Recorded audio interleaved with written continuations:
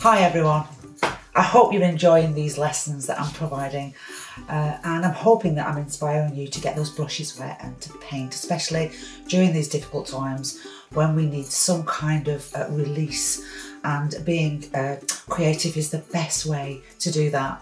So I've just finished painting this beautiful bird for my Patreon group. Here he is, and I've really enjoyed painting that, I have to say. And what I want to share with you guys is the all-important eye, because that's the key, isn't it, when you're painting animals? Getting that eye right just really helps to kind of describe the animal. So that's the bit we're going to focus on, is the eye. Obviously, I'm not going to show you the whole demonstration because that is on my Patreon channel. If you want to join me on my Patreon channel, you'd be very, very welcome. The link is below. You just press the little button and subscribe. And that involves monthly demonstrations. I also kind of, like last month I did 2 demonstrations, so it's not written in stone that it's 1 demonstration a month. We also now have a Facebook page as well, and that is becoming such a lovely little community and supportive group for everyone who's posting their work and getting feedback.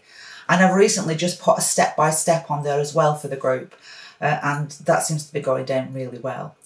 The lessons I'm providing for the Patreons is, they are different subject matter. It's not all the same subject matter. And it covers things like landscapes, animals, that kind of thing. And I start you off with the material list, which is really important. No fancy music, it's just me painting, giving you those directions. So we start with the materials. I offer you a downloadable picture, a reference picture. And what else do I offer? I offer a traceable drawing as well. So if your drawing is not that good or you're not feeling confident but you just want to get stuck into the painting, then that's always a bonus as well. So don't forget, if you want to subscribe, click on the little button below. You can unsubscribe at any time, by the way. There we go. I think I've sold my Patreon channel enough now. So let's get cracking and paint that beautiful eye.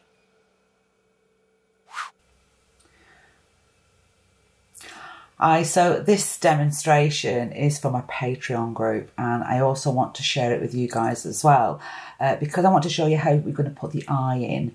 If you enjoy what I'm doing and you want to see the finished painting, or you want to see the full demonstration and paint along with me, then please do follow my Patreon channel. Okay, so you can see I've got my drawing down, and let's go through the material I'm going to use for this demonstration. I'm using 4 colours. I'm using the Ultramarine Blue, I'm using the Permanent Orange, Cadmium Red, and the Cobalt Turquoise. I've put them onto my palette here. I'm using a size 8 brush, a little bit of wax resist because that's something I do like to do. And I've drawn my picture out with a 3B pencil, and I'm working on Saunders Watercolour paper. I've just put a little bit of tape underneath that. I like having these are scraps of old paintings that I've got behind here, and I like using those as well for just practicing my colours on before I put it on here. So just a quick word about the drawing. Yeah, it's always better to use a soft pencil when you start to draw. If you use quite a hard pencil, if you make the wrong line and you decide to get your eraser and rub it out, then it tends to leave an indentation in the paper. Some people like to see a bit of drawing under watercolour and some people don't. And again, if you use a nice soft pencil, you're able to get rid of those lines. So it's not as harsh as a really hard pencil. So a 3B, anything from a 3B upwards. Okay. So for my Patreon group, obviously I'm going to go through the whole demonstration. But what I wanted to do with you guys is just let's have a look at how we're going to paint this eye. So I'm going to use a little bit of wax resist, and I'm going to just put in a couple of little marks here, just so I can catch those highlights. And of course we've got a nice big jug, my favourite jug of clean water. So let's put the eye in first, and let's go for a bit of nice colour in that. So we'll block that in with that lovely juicy orange. And I know that I've put wax down here, but I'm kind of going to be a little bit cautious just in case I didn't catch those highlights, because I don't want to lose them. And we'll flood that whole area with that beautiful orange colour. I'm going to lift a little bit away as well, just lighten it a little bit. Lift a bit of paint off. While that is still wet, I'm going to work around the outside as well. So I'm going to take some of the Cadmium Red. Don't worry if it runs into that. It's nothing to worry about really. Okay. So I'm just, can you see the orange there? Look, he's actually running into the red, but that is quite nice. It's giving that lovely flow of colour, isn't it? So I'm just going to put this shape in here. And it kind of comes all the way around like that. And kind of joins this beak area here. A little bit more. I'll just pull that wash out a little bit, just so it follows that line. So when we come in to paint the rest of this beautiful bird, there'll be an edge and a line we can follow. Okay, so let's let this dry for a second. Okay, so you can see that the orange has run into the red. I quite kind of like that, because we're actually going to make this area here, darker anyway.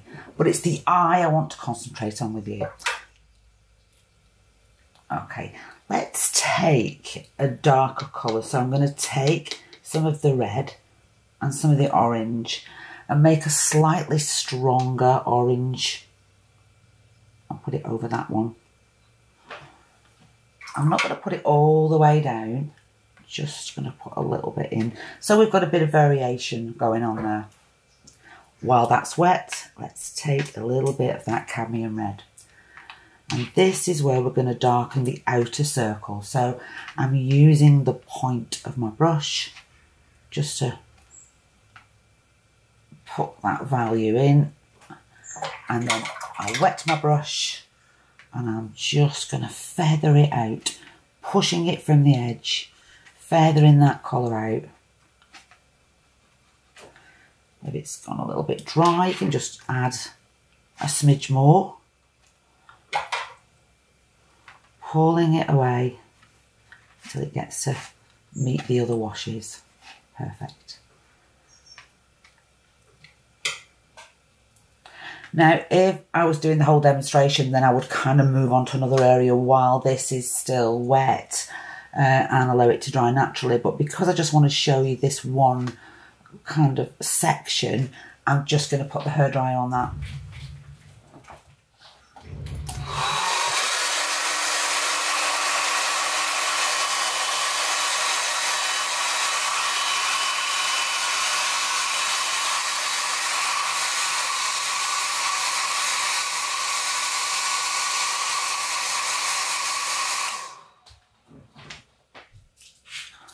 Let's have a little look. Yeah, that's lovely and dry. We're going to mix quite a dark colour now. I mean, ideally, really, we want it to be black. And black's not a colour that we use very often as purists when you're painting with watercolour. And it's not a colour I have on my palette either, unless I use black brush, which I have an abundance of. So, let's think about the colours we've got. If you mix these four colours together, you're going to get mud, aren't you? You're going to get a dark colour. Let's try it on the paper. So let's take a bit of the orange, a little bit of the red. I'm going to take a smidge of that turquoise. It's getting darker. And a little bit of the Ultramarine Blue. I think it needs more of that. A bit more red. Now you're talking. So you've gone from that to that lovely dark colour. And that's perfect for putting in this section. This lovely dark value slap bang in the middle of his eye. We're going to take a little bit of a risk now because I'm also going to put a little bit of shadow colour in there as well. So I'm just taking a little bit of that ultramarine blue and a little bit of the red, just making a kind of purple colour. I'll show you that, there it is. This is wet, so it's going to run. Don't let that worry you. What I'm doing now is I'm darkening the top half. And I'm going to put a little bit of dark into this bottom section. I'm cleaning my brush and I'm just going to blow that to run into that section. And this I'm going to keep as a nice clean line.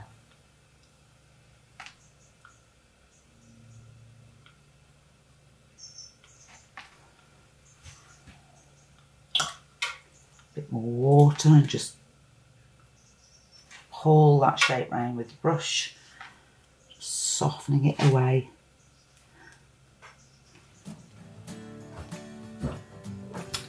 And there we go.